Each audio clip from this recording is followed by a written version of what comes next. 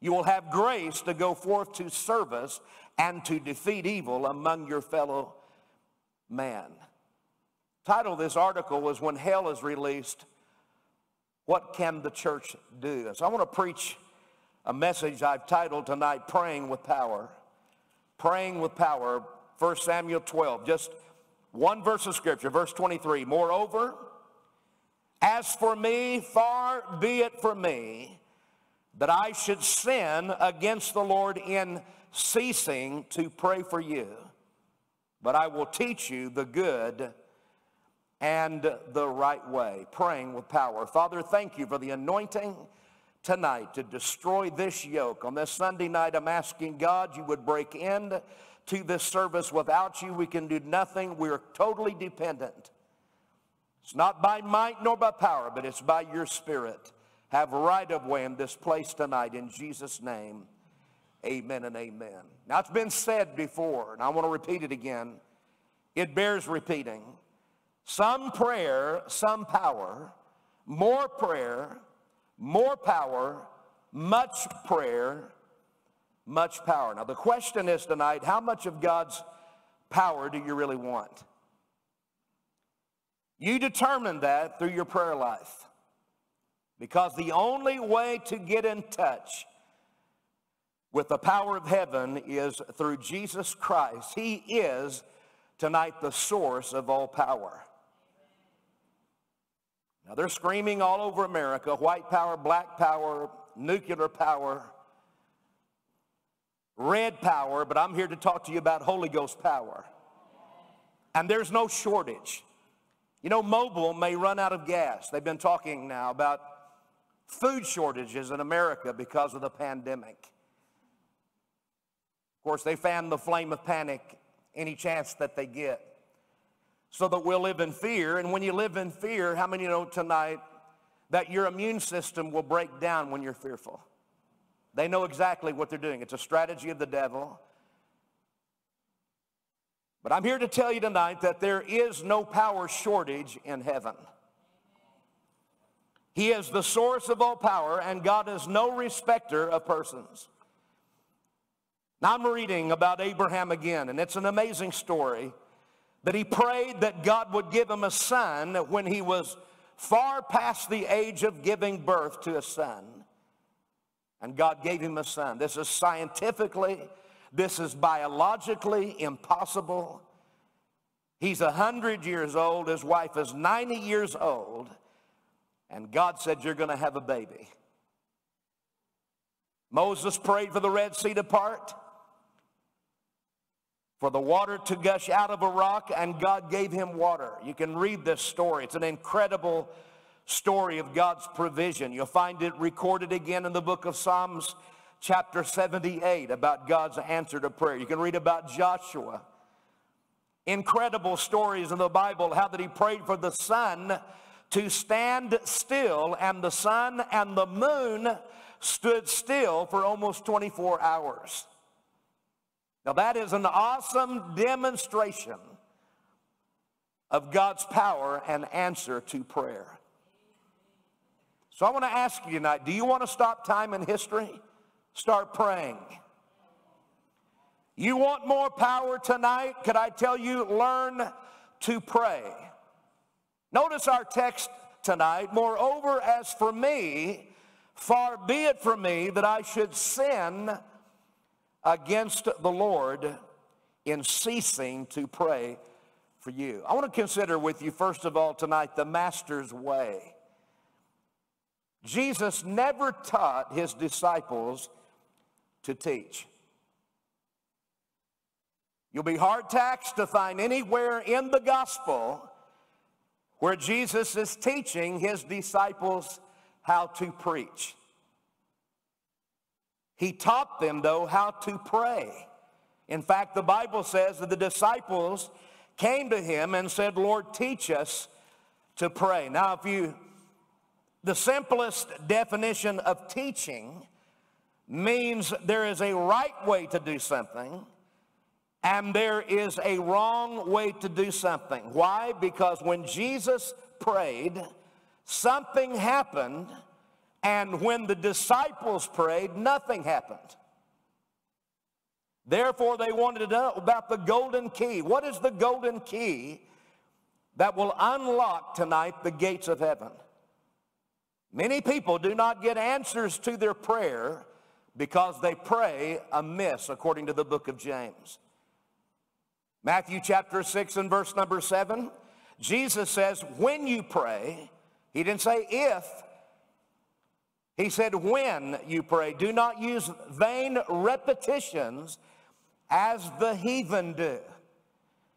In other words, he's meaning here a prayer over and over and over again from rote memory does not bring you an audience with God. You get an audience with God Almighty when you pray in the authority of Jesus' name.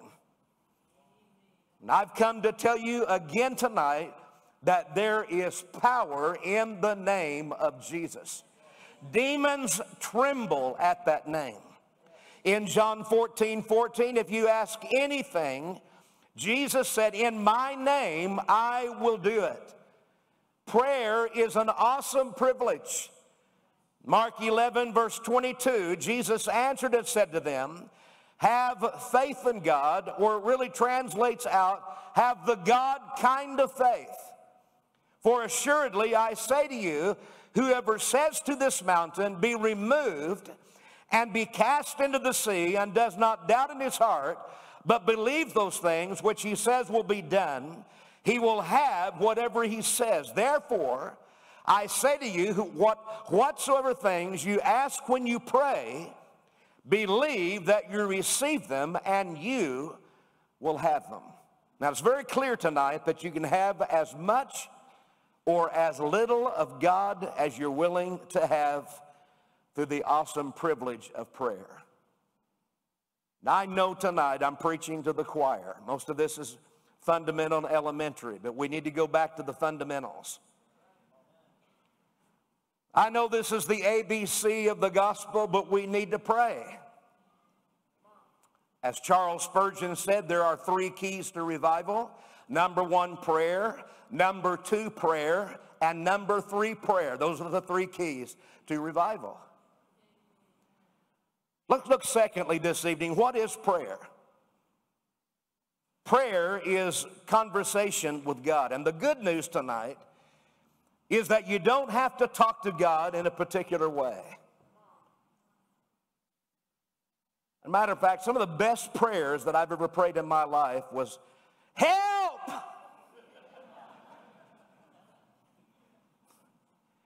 You ever prayed that prayer? And it wasn't in a foreign language either.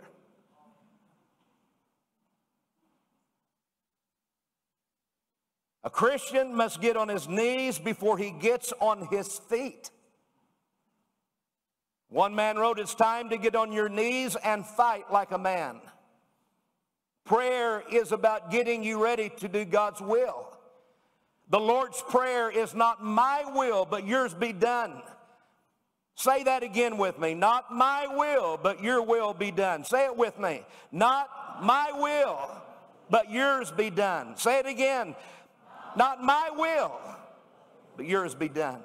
Prayer is the only way to release the supernatural power of God in your life.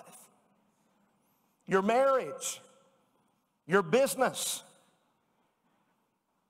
It shows you great and mighty things. He said in the book of Jeremiah, call unto me and I will answer you and show you great and mighty things that you know not of. But I want to say this tonight in this part of the message. As powerful as God is, and God is powerful, He cannot answer prayer until you pray. Isn't that deep? And that is as deep as I'm going to get tonight. Prayer is the key that unlocks the gates of heaven and closes the gates of hell. Prayer has the power to cure sickness and disease.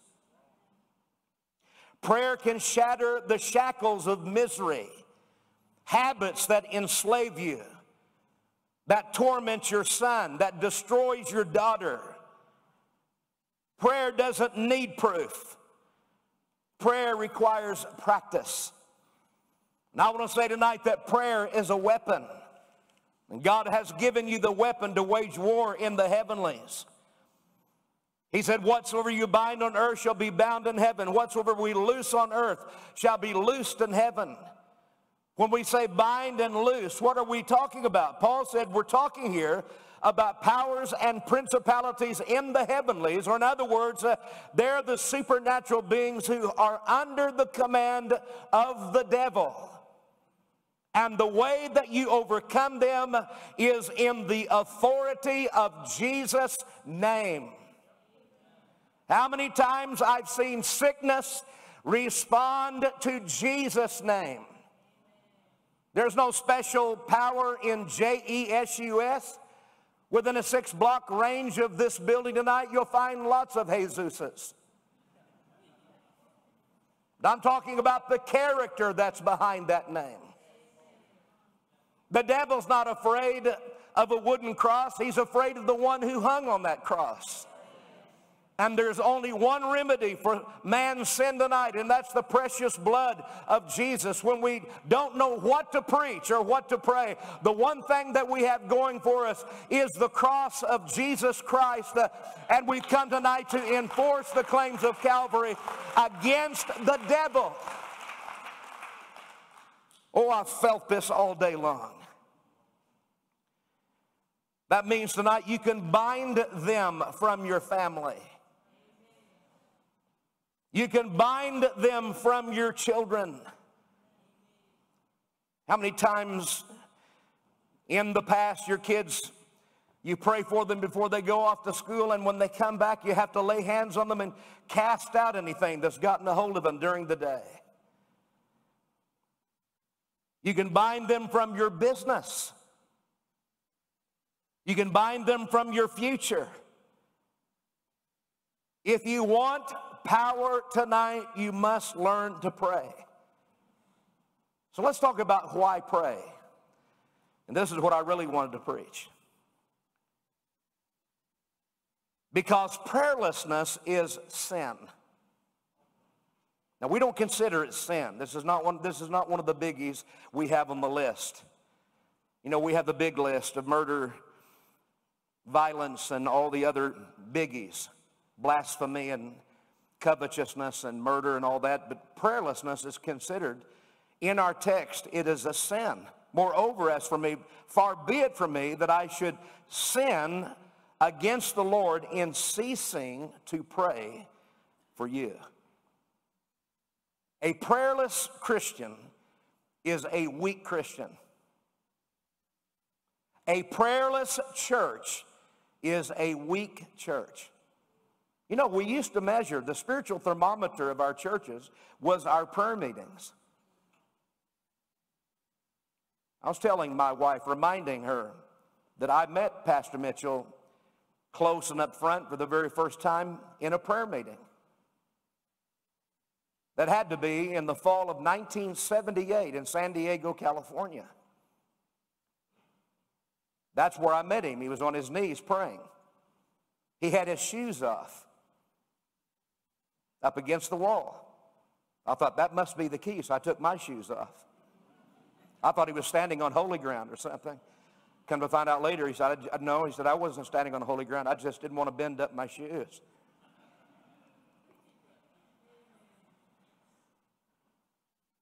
A prayerless family is a divided and defeated family. Really, the bottom line is prayerlessness is pride. And it's the despising of the cross. When Jesus said, it is finished, the Bible said immediately the veil was rent in the temple. And access was made into the Holy of Holies by the precious blood of Jesus. And when we refuse to pray, we're despising the cross. And what we're telling God is, I can handle this on my own. Revelations 3:17 speaks of the final church. This is the last day backslidden church. For you say, I am rich. I have prospered, I need nothing, not realizing that you are wretched, you are pitiful, poor, blind, and naked. Now those are penetrating words right there. These are people who think that they can do it on their own. They are self-sufficient. And this is the real reason. When you boil it right down, the real reason why we don't pray is we think that we can handle it on our own. I was thinking about it today. You know, you go to Christian bookstores, and sometimes I go down to unbelief bookstore. Faith bookstore, and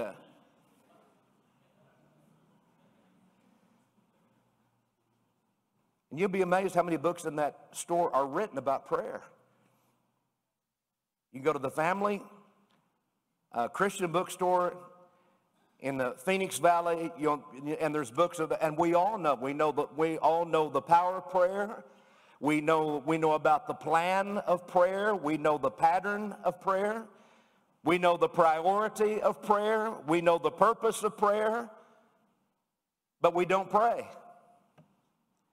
Prayerlessness is a sin. John Hagee wrote these words. He said, the tragedy of our day is not unanswered prayer. The tragedy is unoffered prayer. And prayer will either make you turn away from sin, or sin will make you turn away from praying. Why pray? Because anointed prayer rises above the need level. Are you with me? You know, we need to ask God for big things. Nothing is impossible. Do you believe tonight that God can defeat the giants in your life? When you have a big need, the Bible said, ask big. Ask Him to send fire on your heart from heaven. Ask Him to walk you through the fiery furnace, because He's the God who cannot fail. You need to turn the power loose tonight in the authority of Jesus' name. I'm preaching in Indonesia many years ago, and they brought a Chinese woman up to the altar. I said, what's your problem? And immediately she goes into a trance. I said, whoops. I mean, the lights are on, but nobody's home. Her eyes are wide open. You could go like that, and she's not blinking. I've been in some of the islands around Guam that they do the same thing. Hello? Anybody in there? Huh? She immediately goes into a spiritual trance, and the people that brought her, they're totally freaked. I think it's her brother-in-law, sister-in-law there. They don't know what to do because they've never seen her do this. And I said, the blood of Jesus. And when I said that, she hit the ground. And she began to, like a snake. She went through the altar space and turned around, and like a snake, she's moving. And I recognized it was one of the gods she had been worshiping. And I said, the name of Jesus Christ and the blood of Jesus Christ is against you, and you're going to come out, and you must obey. No response. Then I got angry and went into overdrive. I said, you must obey. My elder brother defeated you 2,000 years ago, and you're going to come out right now. And she was instantaneously delivered. She came to every revival meeting I did all across Jakarta. She followed us around. You can ask my wife. She was in every meeting, got saved, filled with the Holy Ghost, delivered from demon powers. And I've come to tell you tonight, it's all because of that name that's above every name. His name is Jesus Christ, and there's power in that name to bring healing in your body. Oh, how many times I have seen this over the years in many nations around the world. That powerful name of Jesus. Mandaluyong, they brought this man to me. Morning prayer. Tuesday morning, I'm minding my own business, and he's in a spiritual trance. He's a young man. His mother's weeping. He's been like this for 3 days. He's not eating. Eyes wide open. I said, well, just set him right over here in the corner. She sat down with him, and I continued in my prayer meeting. It was Tuesday morning, right off of Lyons Road, right there in Mandaluyong. And I prayed. I took dominion. God, what is this?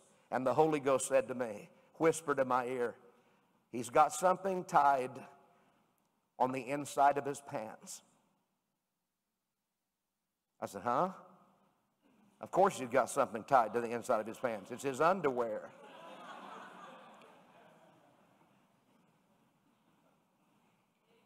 So I asked to the mother, the interpreter said to her, he said to her,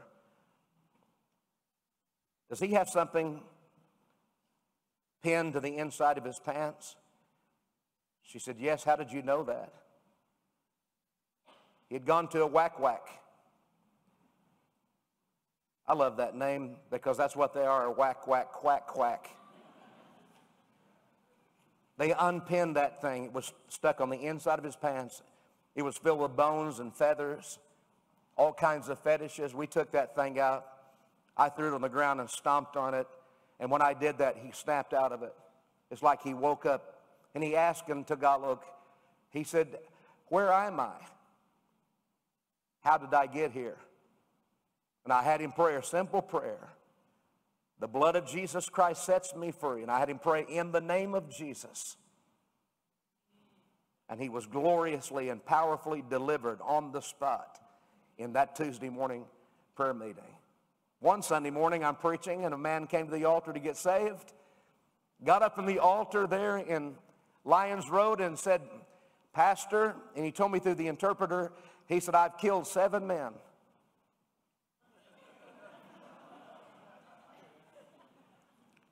Now, I want to go to heaven, but I'm in no real hurry. I'm rooting for the rapture. And he said, you think God could forgive somebody like me? And I began to talk to him about the thief on the cross and the horrible crimes that these men had committed in the Bible and how God forgave them. He said, I'm from a certain province and I've been running as a fugitive for years. But in that name, that wonderful name of Jesus Christ, he was gloriously delivered. And you should have heard that demon come out when it came out of him. That violent, murdering demon came out of him. When he prayed the sinner's prayer, that thing came loose. It woke up 3 rows of prayer meeting. Everyone that was sleeping woke up that morning. I had the undivided attention. And God brought that and set that man free in church by the power of God. And I want to tell you, there's power in the name of Jesus tonight. 7 reasons, and I close. 7 reasons why God doesn't answer prayer. Number 1, make sure that you pray to God out loud. One of my pet peeves is coming to prayer meeting and there's groups of people, but you can't hear anybody praying. It's like they're praying the rosary in tongues.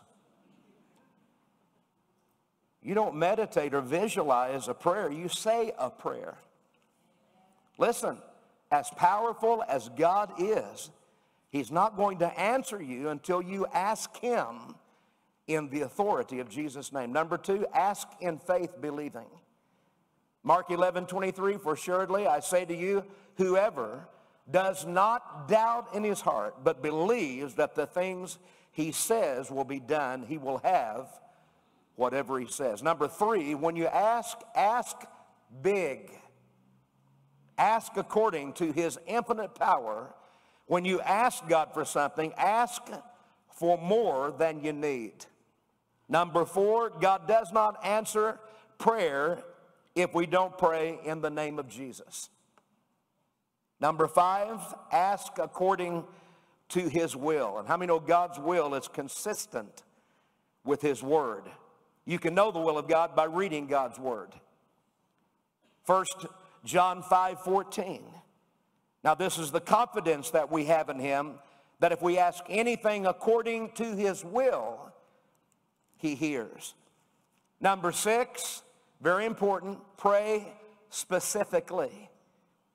Don't pray in vague terms. Nail it down so that when God answers, you know it was him that answered the prayer. And finally, God will not hear your prayer with unconfessed sin in your life. Psalm 66 and verse 18, if I regard iniquity in my heart, the Lord will not hear. So what area of life are you under attack? Because there are people here tonight, your life is under attack. Finances, it could be relationships, it could be business, marriage, your children. In the authority of Jesus' name, I want you to start praying about that area that's being attacked and let God solve the problem for you tonight.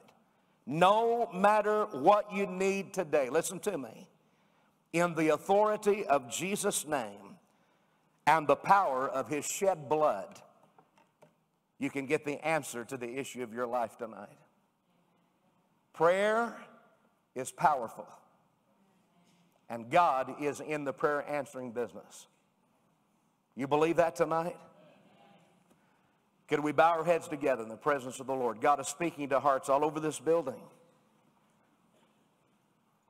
And I mean, the Bible spells it out so clearly. Prayerlessness is sin. It is sin not to pray. A generation that knows all the dynamics. They know the purpose.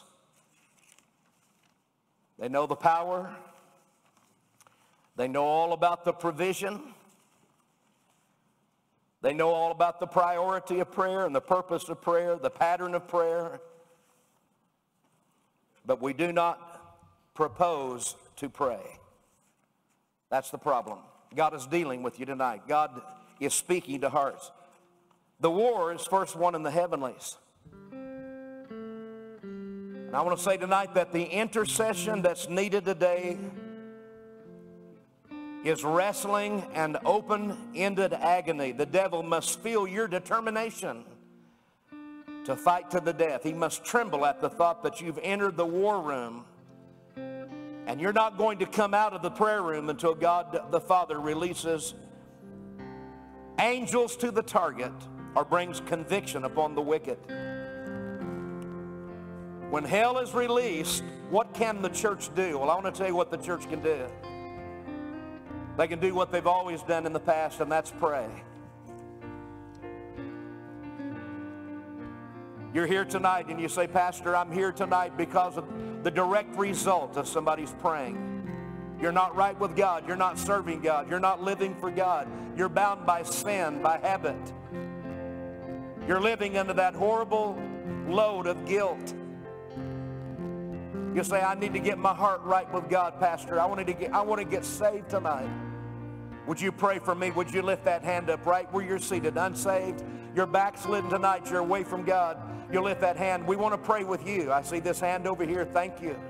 Honest hearts. How many others will lift your hand? I see this hand back here. How many others? Just slip that hand up. Hold it up just for a moment, then put it right back down. My heart is not right with God, Pastor. I'm not living for God. I see that hand. Thank you. I see this hand up here. Thank you. How many others will be honest? God has made a way for you through his Son, Jesus Christ. Your whole life can be changed tonight by the power of God. Every one of you that raised your hand, I want you to do one more thing. I want you to come out of your seat and come find a place to pray. If you raised your hand, just come right now. Come and find a place to pray. Maybe you raised your hand and I didn't see it. Maybe you didn't raise your hand, but God's dealing with you. I want you to slip into the nearest aisle and come down and find a place to pray at this altar as we sing it together. He paid a debt he did not owe. I owed a debt I could not pay. Could we stand as we sing it while these are praying? He paid a debt he did not owe.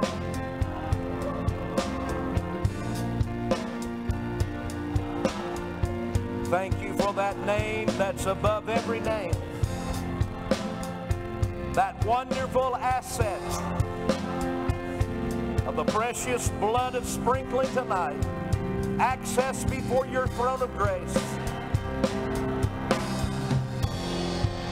A brand new song. Christ Jesus.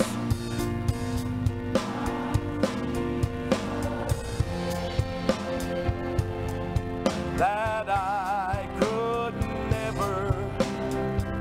We're going to sing that again. Your part of your life is under attack. I mean, tonight the Holy Ghost put his finger right on the issue of your life. We have power in prayer. I believe tonight before you get out of this building, something's going to change. It's going to begin in you.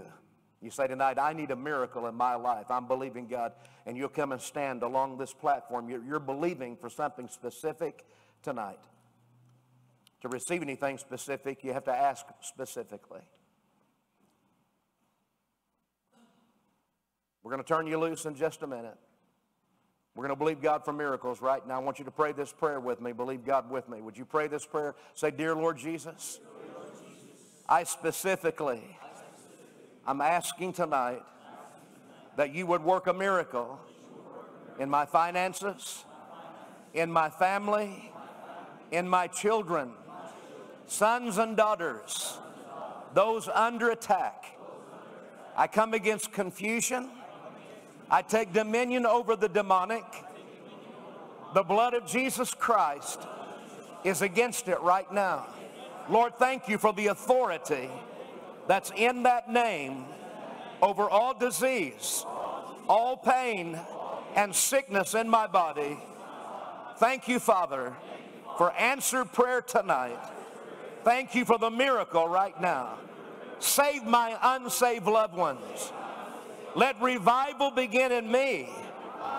In Jesus' name, amen. Father, thank you for the prayers that are being answered in this altar tonight.